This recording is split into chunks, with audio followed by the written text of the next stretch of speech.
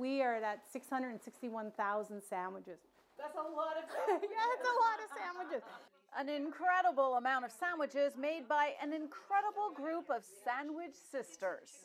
We're called the Sandwich Sister Pods throughout the community. At our peak, we were 20 pods throughout the GTA. And we had over 850 volunteers. Sandwich Sisters Pods was created by a small group of women with the idea of helping the Good Shepherd shelter by providing homemade sandwiches at the beginning of the COVID pandemic 3 years ago. So I reached out to the Good Shepherd and asked them, what do they need? The kitchens were closed, the shelters were on overload.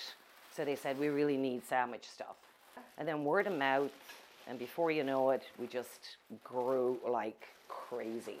Since then, their numbers of volunteers have grown, and so has the amount of shelters that they're providing sandwiches to.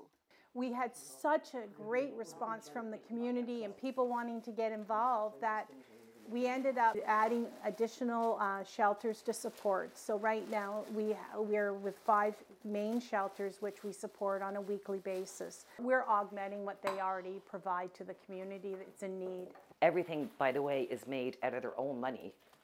We don't fund anything, so it's coming out of their own pockets. So it's like incredible to have that. For the members, this group has become the best thing since, well, sliced bread.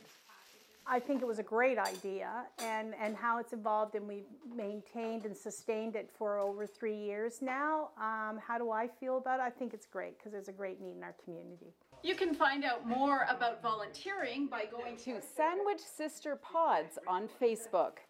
In Toronto, Audra Brown, City News.